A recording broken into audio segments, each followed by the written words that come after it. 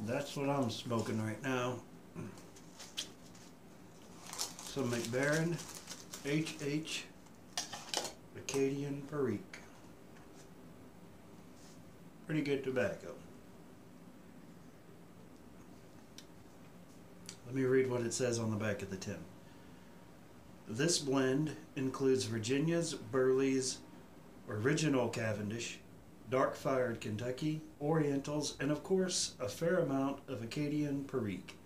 This blend gives you no tongue bite and will smoke dry to the bottom, leaving only gray ashes.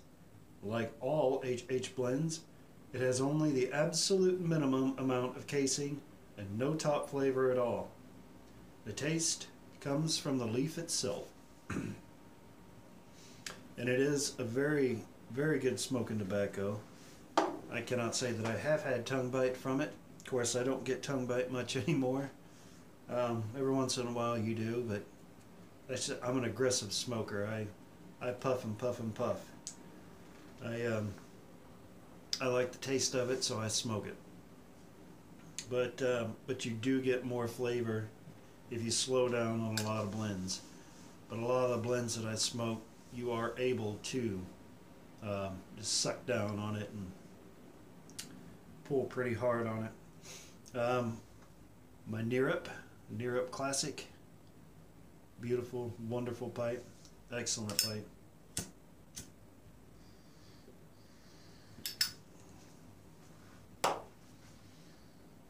So, that being the intro, I am the Bearded Tamper, and welcome back. Welcome to another episode of Tamper Talk. This is the tamper that I am currently using right now. Kind of a weird shaped tamper. It's not what I was going for. I made it shorter than what I wanted.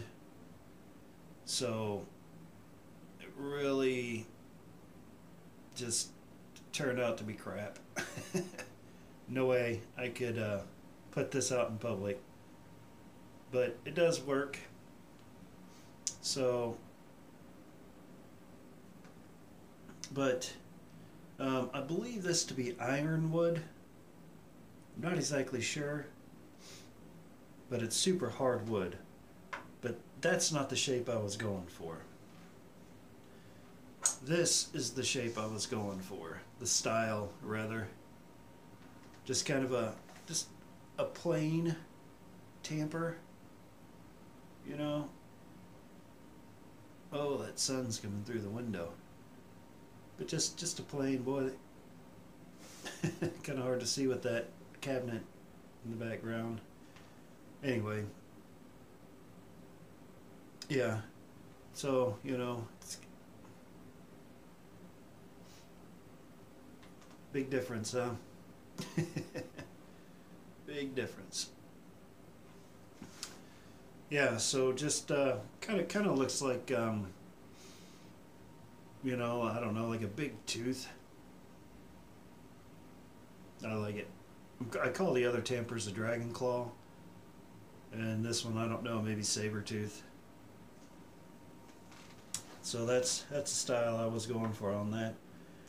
And of course, got some more deer antler with a walnut and a Osage orange foot on it. Osage orange is extremely dense wood and never have to worry about that burning out. I got a couple pipes made from Osage orange, and I've had no issues. One I've smoked quite a bit. No issues out of it whatsoever. Well, that sun is really just destroying the shot. Sorry about that, folks. And got some cherry on top. Cherry on top. Cherry on top, shout out. Go check out Cherry on Top's channel. Some cherry wood. I am so sorry, guys. I didn't anticipate the sun being like that. Osage orange, and then some ironwood. And the ironwood also is very dense wood. And there we go. No, I get it right there. Can you see it?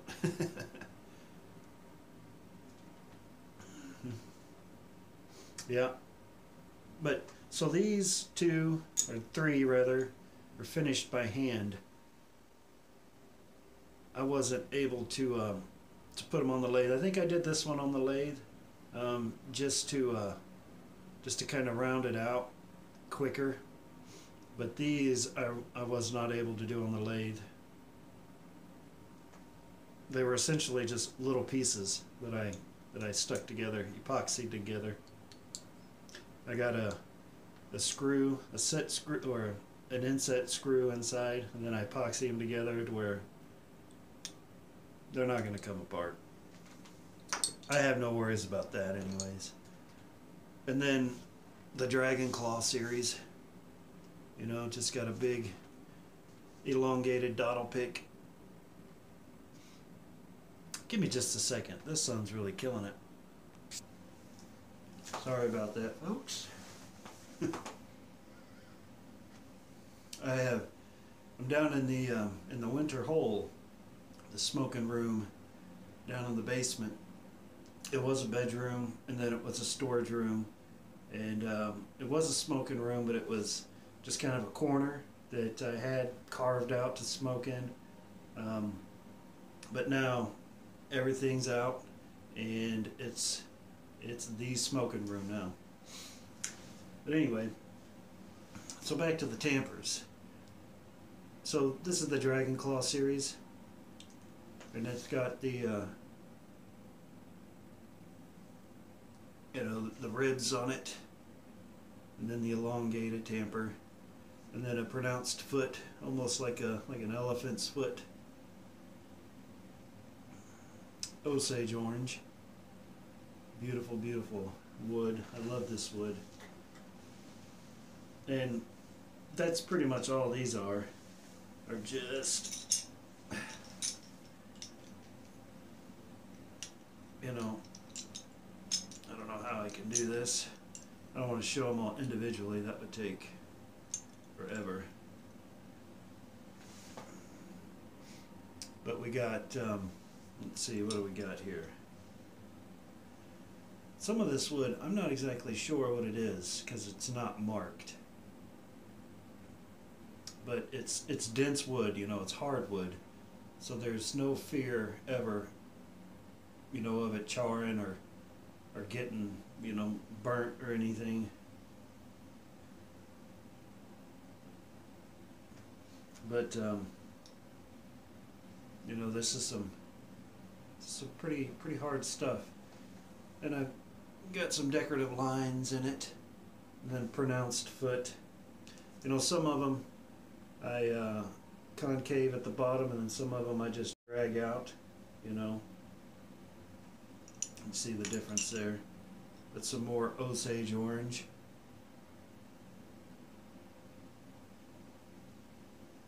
But Osage orange looks bright on the camera.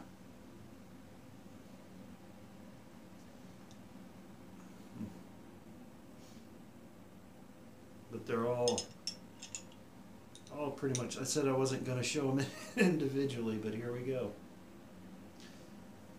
You know, and these are, I don't know, 4 to 5.5 inches. And that's just the classic Dragon Claw series.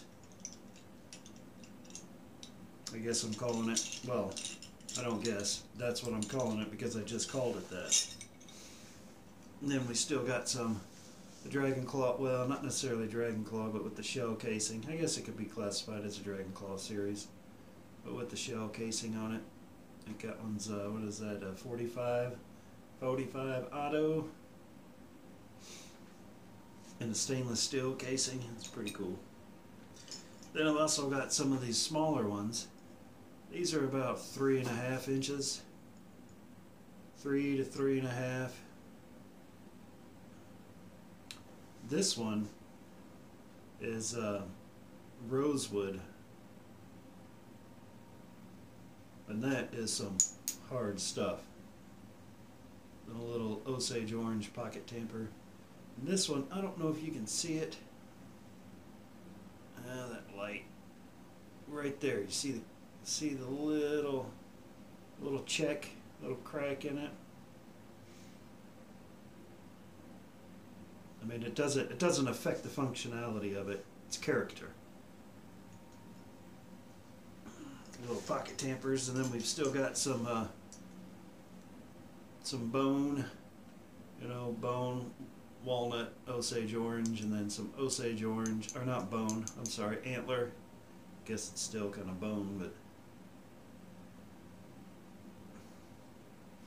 like this one. This one reminds me of an oar.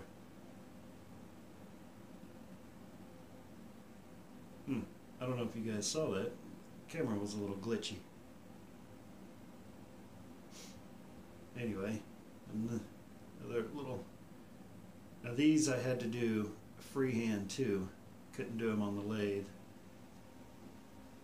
for whatever reason. And then I've got a little box here of kind of shop seconds. I'll bring the camera down here a little bit. Just some shop seconds for whatever reason. Some imperfections came out. It just didn't work right. This was the first time I tried to get a casing directly on an antler, and it just didn't marry well. It's not seamless. And then trying to do a metal stainless steel on the bottom, it didn't marry well either. And I'm almost thinking about using this one because it's not married at all very well down there. It's not seamless, I don't like that. It needs to be seamless, like it's all one piece. And it's not. You probably won't be able to pick that up on camera. I mean, it still functions perfectly, and it's got weight. It's pretty weighty. And this one, I got too thin on the neck, I think, and just got to be careful with it. I'm afraid it might break or something. Try to get that. See? But it's a Osage orange, some white oak, walnut, and then Osage orange tip. Try to put the Osage orange at the tip or some dense, really dense wood. That way you don't ever have to worry about it burning out. And then, like here, you can see where how I do this. I drill in and I set it with a screw, and then I epoxy it. The epoxy will hold. I mean, if you do anything, you can break it. You can break anything if you want to, but it's pretty strong with the epoxy. But I put just a little screw in there, anyways, just to give that extra support. But I pre-drill the holes, and I pre-drilled that one too far up in there, and when I made the dowel pick, the hole came through. So. And then plus, it's cracked a little bit. I don't know if you can see that with the glare. But it's antler, deer antler. And I believe this is a cherry wood and then Osage orange. But I like the color contrast on that one. A deer antler is not the easiest thing in the world to turn on a lathe. It will dull your tool. Your knife will be pretty dull after you're done. And the same with this. I like this one. It's got the angled seam on it. Pretty neat.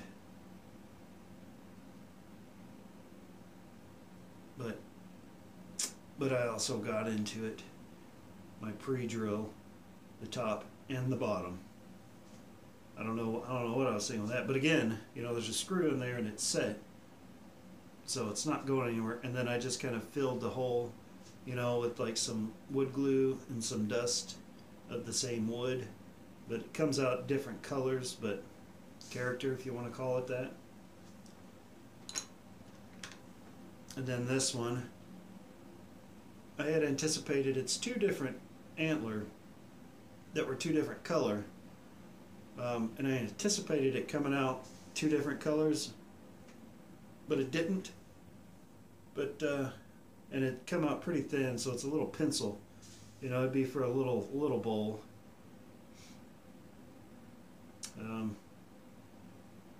You know, it's a fairly thin one, but I'm counting it as a shop second. And then these little fellas, these are little itty bitty.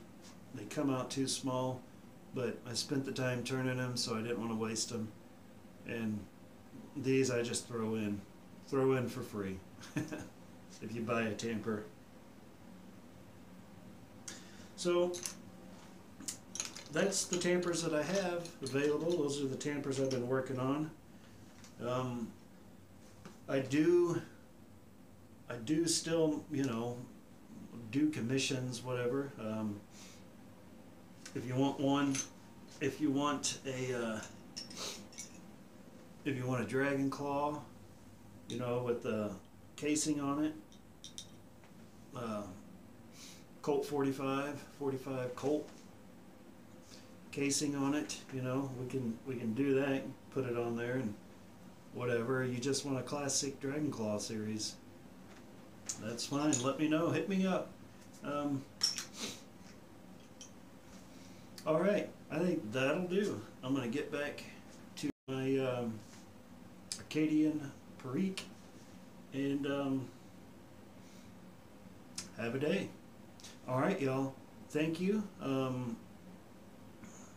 Appreciate your time, and God bless.